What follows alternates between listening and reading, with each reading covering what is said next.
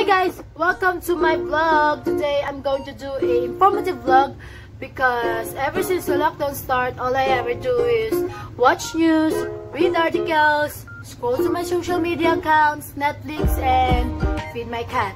So I decided this vlog to be informative simply because I want to share information to you guys for you to understand the situations and issues that is happening right now. And disclaimer, I'll be using my script, and this script includes a research. So yeah, let's get started.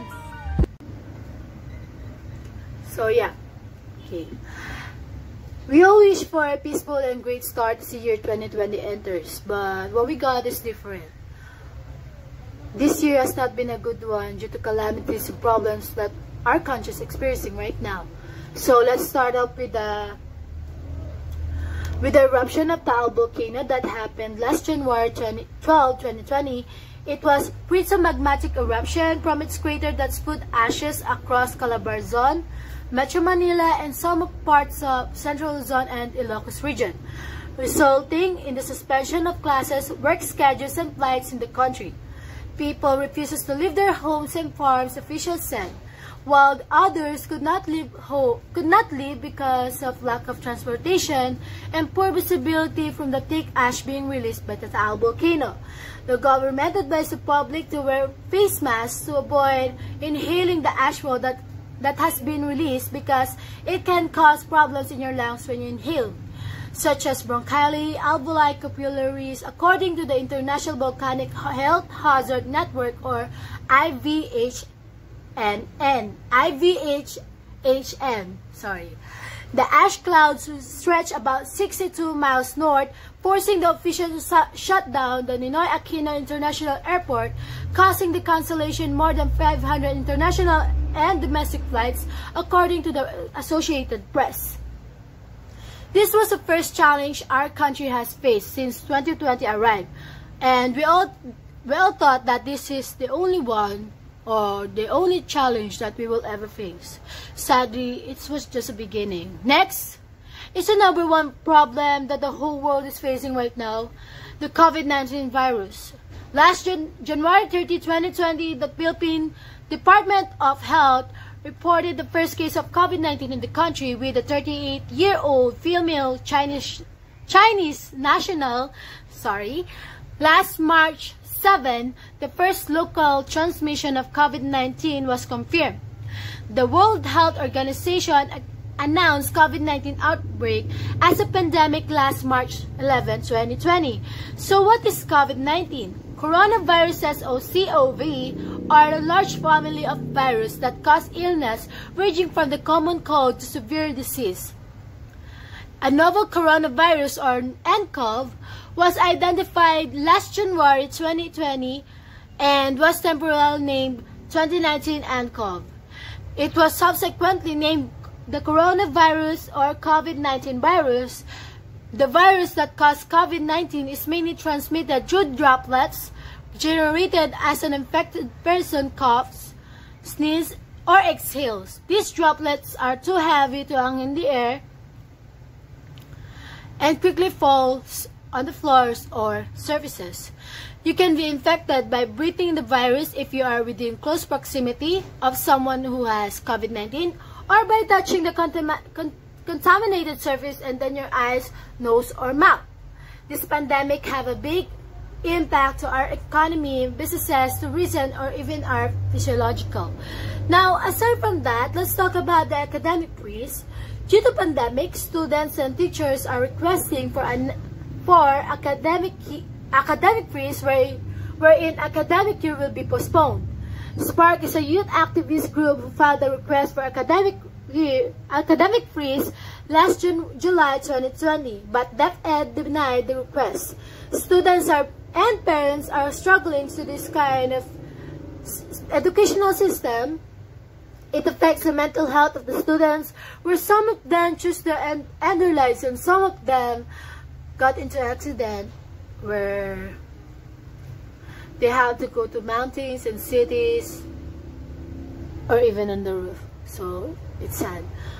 Next, also, yeah, if you may ask me, this is also affects my health, mental health, because due to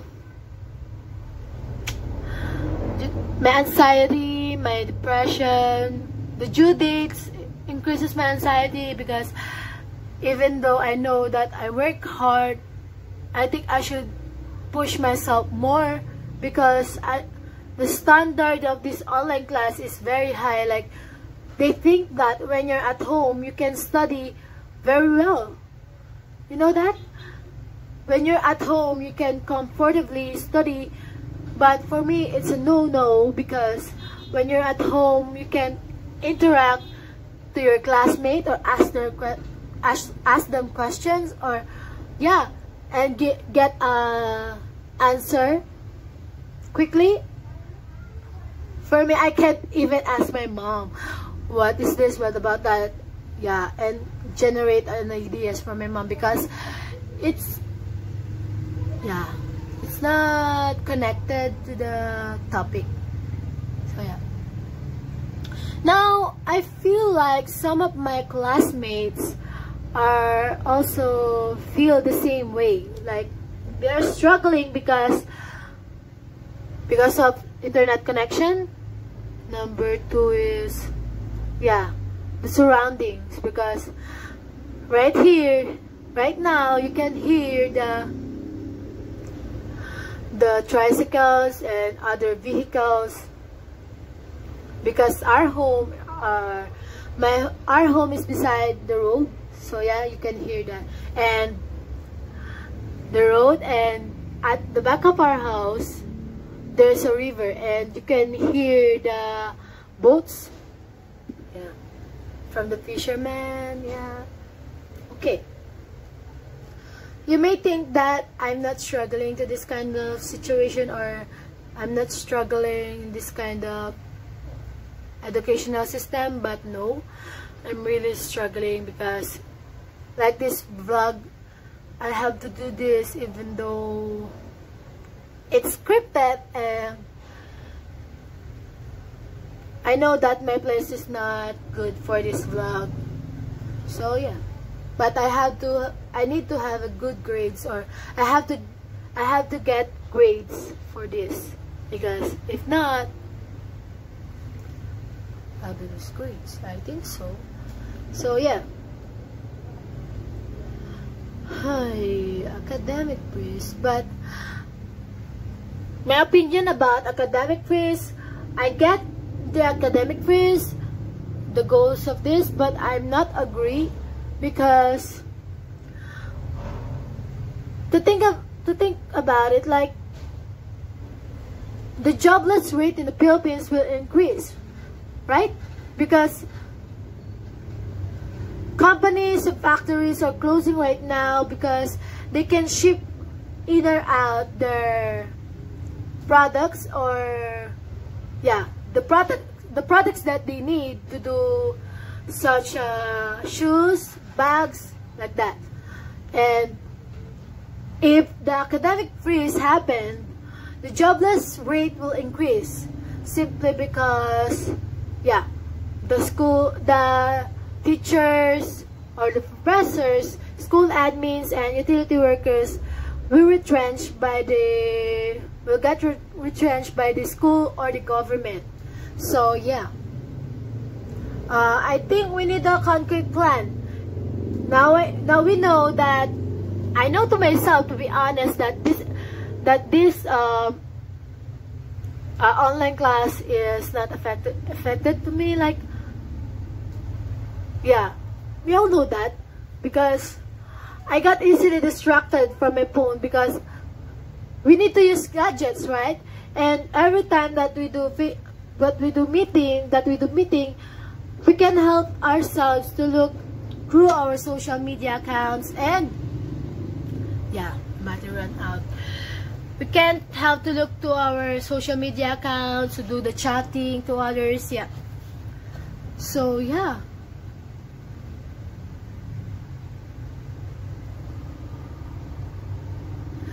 Next is coping up with the new normal. So, new normal means a new way of living and going about our lives, work, and interaction with other people. There is a lot of victims of COVID-19, and until now, there is no vaccine that will have to cure the patient. But there are some countries, with the help of World Health Organization or WHO, are now creating the vaccine that will save the whole world, especially those countries who is struggling in fighting this virus.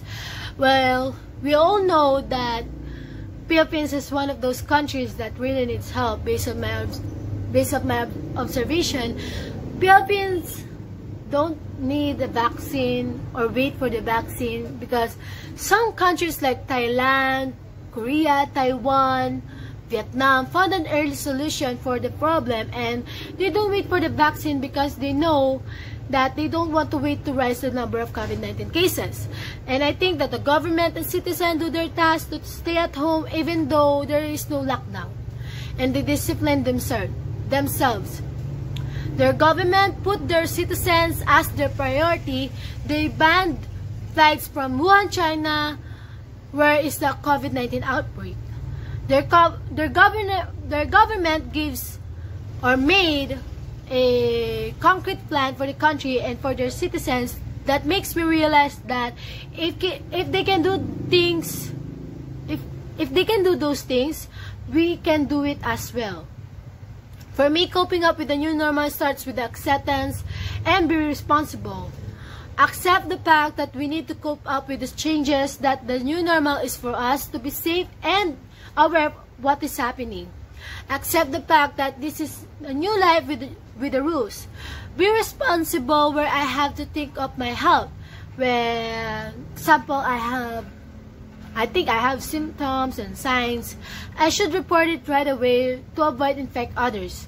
Don't be selfish and think about others. Remember, you are responsible to your health. After all, this pandemic brought us together to take care of the people around us, to be kind and helpful. Recently, that 2 super typhoons hits our country. Luzon is the most affected island in the Philippines. As you can see, these typhoons is not just a simple typhoons, because it is dangerous. People are missing and some are dying. My heart is aching for the victims of these typhoons, especially those people who lost their homes. And it's really hard to see that our country is suffering right now. Wherein poor citizens doesn't have a choice, and people are losing their jobs because companies are shutting down. I just hope that the government makes some action towards this kind of situation. Like, for example, the supply of face masks will never run out again. Concrete plans about fighting COVID-19, like mass testing, and should focus more to the main problem, like COVID-19. They should use the funds for the projects that we really need right now, and not the projects that are unnecessary. This pandemic taught me to become courageous and kind to others. You see, all this happening makes us realize that we need to be kind to each other, because we don't know how and when our life will end. Life is too short to not give love and show some kindness to others, especially in this kind of situation.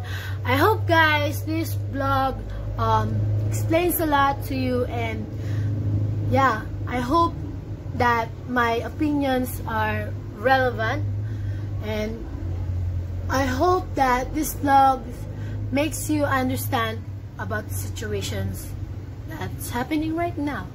And yeah, last one, wash your hands or your mask, disinfect always, yeah, and distance yourself. So yeah, we can save lives by, you know, washing your hands. And stay at home, please. If you don't you don't need to go outside, you don't really need, like, yeah. Okay, so I hope you guys to take care of your health, to take care of yourselves, and fighting. No, I know you're strong. I know you can do this. So yeah, I love you all. See you in the next video. Bye-bye.